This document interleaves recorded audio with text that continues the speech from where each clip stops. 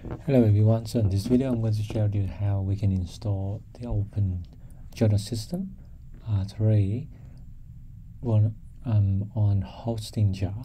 So usually hosting jar we don't have the option to install the open access journal like that, but I figured out that these days we can just do it manually. So just want to make a video to share with you guys, especially for those scholars and academics, thinking about, starting on your own journal or, for your institution.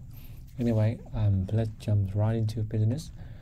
The first thing you want to do is to just to go to Google and download the journal. So you don't need to put 3 here, just say OJS, journal download, and then whatever website you find. This one is the official one, and go to that. So right now there 3.4 version coming soon, but right now we're gonna do the 3.3. Just go ahead and click on download, and there you go. In my case, I already downloaded that one. So now you see we opened that one and we got this file right here. Now you go to your hosting jar, and you go to your hosting jar, click on file management, and you will see this is the central directory, so public HTML. Now there's nothing here because I have deleted on the file. If you have not, please go ahead and do it. So delete it on the file.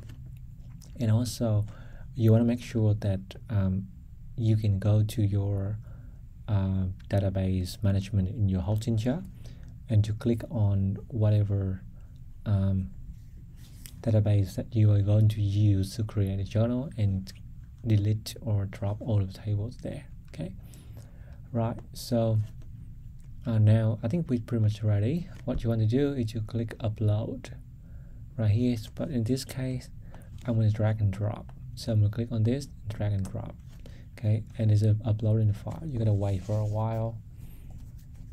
Now once it's done with the uploading the file, then you can start to extract the file, extract it. Okay, so if you want to extract in the same folder like this, you can say public HTML, right? So similar to this, and you just click extract and you wait.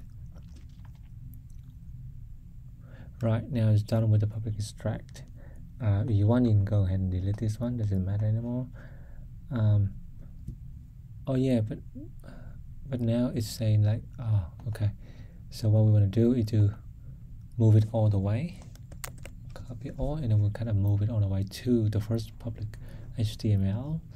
I think the name public HTML that I put previously can be confusing. You can use your own name, but anyway, we don't have to move this one to the top folder outside.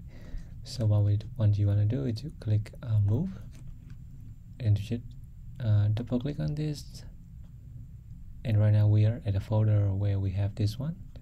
If you double click on this, so that I think we are at the front of it already, so pretty good. But yeah, so this is the top, this is the top folder, so we're going to select this one, and we'll click move. To make sure, click on the home symbol, go into the very top folder, and you will see, there we go. We successfully move to the very top journal, which is important. Right now you don't need to touch anything with this. Oh, this one actually the subfolder that I created a bit earlier, so it's not really the official or the top level public HTML. If you want, you can go ahead and delete that one. Cool, so now basically we have that one, and we go to the direct site that you're gonna install this. Okay, so in my case, I have a site called English Melbourne. I just go to englishmelbourne.com. so this is just for the test. You use your own domain. Okay, you gotta buy the domain and finish whatever you have to do, payment, whatever, to get your own domain first before you can do this kind of thing, obviously. But yeah, this is just aside for the test of this video. Okay, so what you want to do is to create your username. So I'm gonna say English Memo Tutor. I'm gonna put my own password in. I'm gonna probably will repeat my password, something like this, yeah, and put my email. Oh no, this English Memo Tutor, yeah. Put my email in, and then select the in terms of language, additional if you have.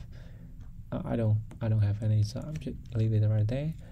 The whole point is to make sure that you go right to the right domain. So this is the fixed domain, which the name site domain.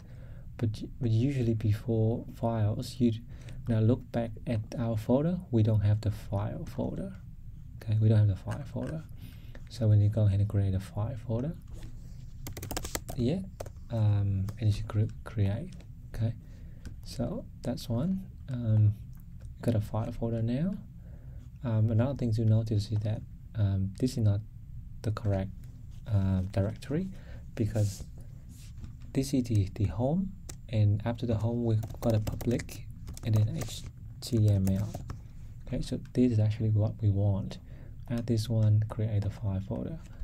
Just look fine, and the localhost name. So you're gonna use your username.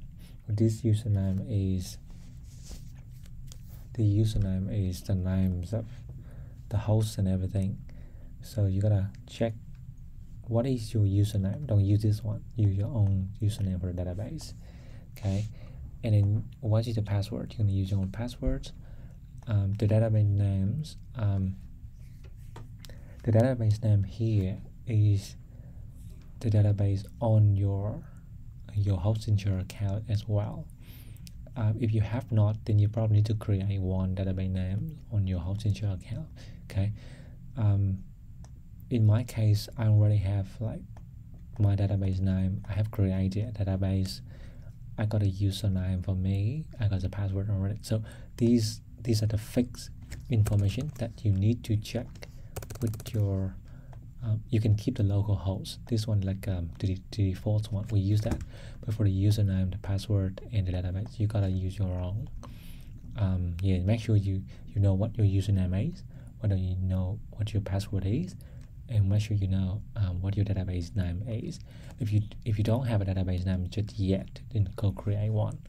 But in my case, I have a database name already. So, and then you see, I don't have any table right now. So it's blank, and you need to make sure that there's no tables in there. Right? It's clear, and that should be it. Then you can use this one if you want, like a journal name you want, or you can just use this one. But I think it's better to use something like this, because this is very powerful. It allows you to create more than one journal. Okay, so it's good that you use like a subdomain, something like this. And once everything's done, just click install open journal system. Okay, so in my case,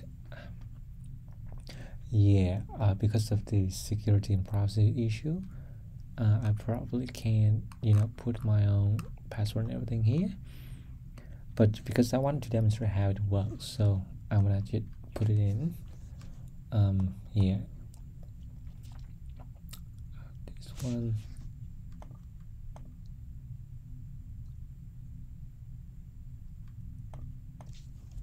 Right, and once everything done, click install.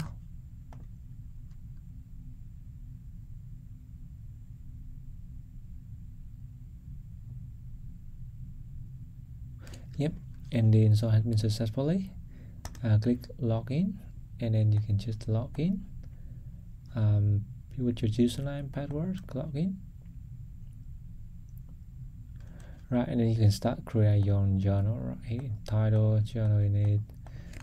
Yep, and yeah, that's pretty much how you do it. How you create a journal. And I think you can create more than one journal. So this is just simply great. Alright, thank you for watching. Hope to see you in the next video. Bye for now.